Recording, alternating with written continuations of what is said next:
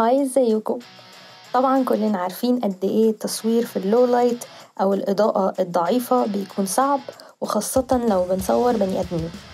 الفيديو ده عشان اقول لكم ازاي ممكن تستفيدوا باضاءة المكان اللي انتوا فيه وتعرفوا تطلعوا منه صور باحسن كواليتي ممكنة. انا هنا خليت الموديل تقف جنب اللوحة النيون عشان ترمي نور على وشها، وبكده هعرف استعمل الاوتو فوكس. في نفس الوقت وشها هيكون مش مضلم، كمان هستفيد بأنوار النيون اللي هتخلي شكل الصورة حلو ومختلف.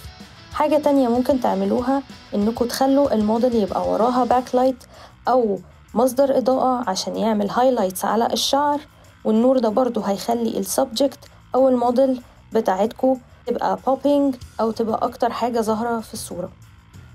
ولو عايزين تخلوا الصورة interesting اكتر، ممكن تجيبوا اي CD وتنوروا فلاش الموبايل على ظهر السي دي، وده هيخليه يعمل رينبو إفكت على وش الموديل، وهيخلي البورتريت بتاعكو شكله interesting أكتر. لو عجبتكم التيبس دي، فكانون عاملة مسابقة اسمها Light in the Dark. التشالنج ده معمول عشان الأماتشرز أو هواة التصوير.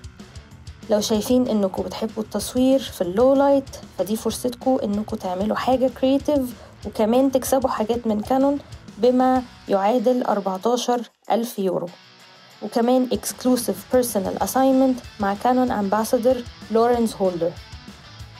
لورنز هيدي الفايز assignment وهيساعده ويعلمه step by step.